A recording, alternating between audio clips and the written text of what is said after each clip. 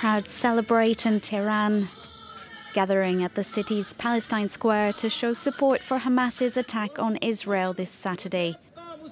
Iran provides political, financial and military backing for Hamas.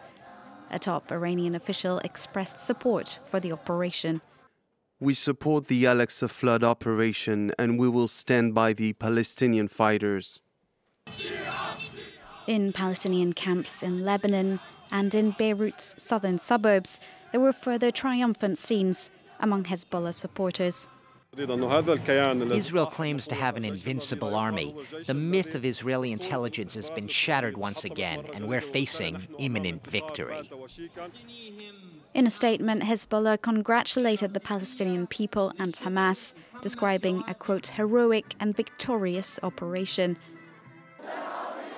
Meanwhile, in Turkey, thousands marched in Istanbul in support of the Palestinians. Many were students or community workers. When we heard that the Hamas attacked Israel, we wanted to support them. We are university students.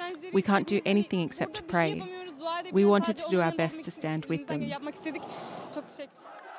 These expressions of support for Palestine carry particular significance in the region at a time when Saudi Arabia is normalizing its relations with Israel while stressing the importance of the Palestinian question.